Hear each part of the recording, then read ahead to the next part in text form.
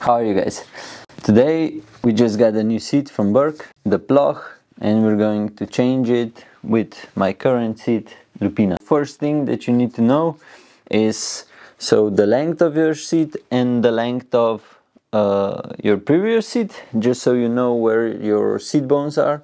Pretty much all the companies just shorten it, shorten the front end, just take the measurements of that, and also how tall is the seat. So because usually also in the same company they may have a different from the bottom of the rails to where you sit on the saddle. So yeah, we're just going to do that first.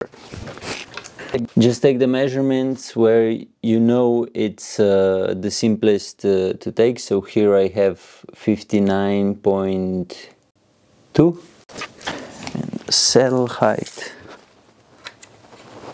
it's 3.4. You can measure it from the end of the seat as well, just to make sure then. So it's 84.8. When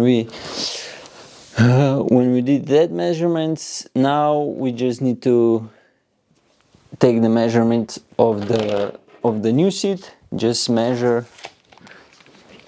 So again, from the rails to the top of the seat, this one is 4.6. This seat is 1 centimeter and 2 millimeters taller than this one. So we would need to put our seat tube seat post down a little bit. So we will need to change that as well. So we can measure the. Now I have a 75.5.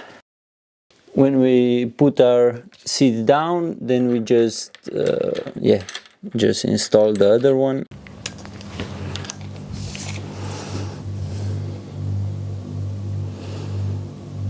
.84.8. So it's almost spot on. Okay. So here's my first mistake. First, I tried to position the saddle, but the problem is we need to position the height of the saddle first, because then also the length will change. So let's do that first.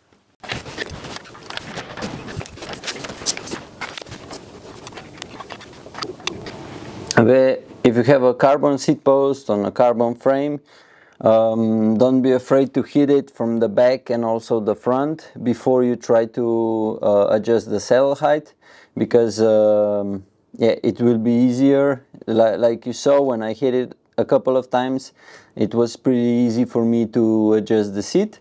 So yeah, just adjust the seat, adjust the height, and then depends on what kind of frame you have, just put everything in place. So now we have the right height. So first what you need to check are the rail positions. So the rail height from rails to the top of the seat, and then also you need to check the crank, so from the middle of the bottom bracket to the top of the seat, and also from your handlebar.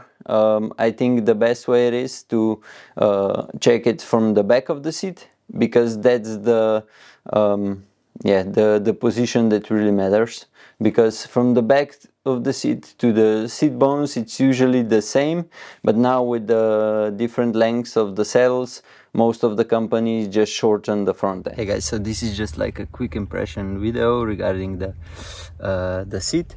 So it's a little bit wider at the tip of the nose, and I can feel that it's a little bit softer because this one is padded, and the one that I had was with the carbon look, so carbon finish. And that's pretty much it.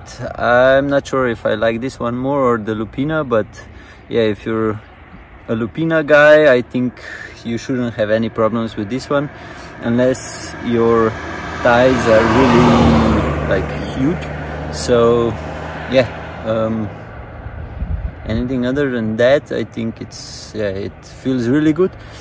Like the first thing when I sat on it, it felt that my bones were a little bit wider than the seat is, but now I got used to it, and after, I don't know, 25-30 kilometers, it feels okay.